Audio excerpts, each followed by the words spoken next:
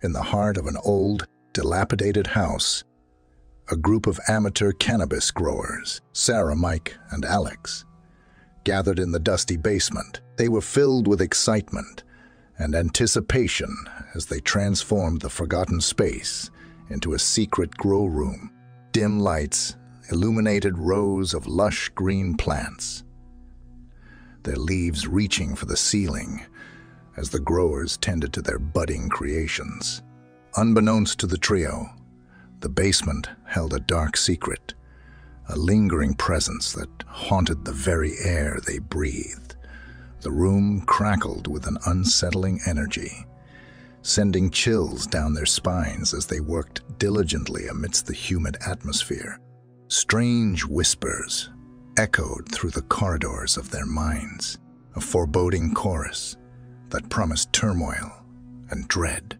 As the cannabis plants flourished under their care, a presence emerged, a ghostly apparition draped in tattered garments, the spirit of a former grower. His face, etched with anguish and despair, materialized before their eyes. The growers froze, their hearts pounding against their chests as the phantom spoke with a voice that carried the weight of tragedy. "You trespass upon my realm, ignorant souls." The ghostly figure lamented, his voice filled with sorrow.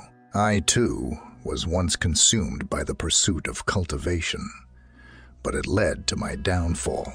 Terror etched itself onto their faces as they exchanged uneasy glances, their minds racing to comprehend the magnitude of the situation. The ghostly grower, bound by unfinished business and a vengeful spirit, sought to claim their souls as recompense for his own tragic fate. Sarah, her voice trembling, managed to find her words. We had no idea. We never meant to disturb you. Please, spare us." But the ghostly grower's anger remained unyielding. "Ignorance is no excuse.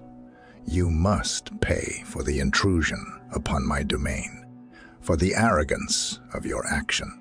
Turmoil seized their hearts as they realized the grave danger they were in. The grow room, once a sanctuary of potential and hope, had transformed into a prison of terror. Shadows danced along the walls, imbued with an otherworldly presence, as if reaching out to ensnare their trembling souls. As the nights wore on, the ghostly grower grew more desperate, his ethereal form manifesting with increasing malevolence. He whispered sinister promises of eternal torment, his spectral touch chilling their very bones.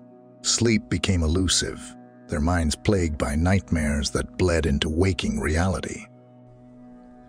Sarah, her voice heavy with despair, pleaded once more. "We are sorry for what has transpired. Is there nothing we can do to appease your restless spirit?" The ghostly grower paused, his spectral form flickering with a momentary hesitation.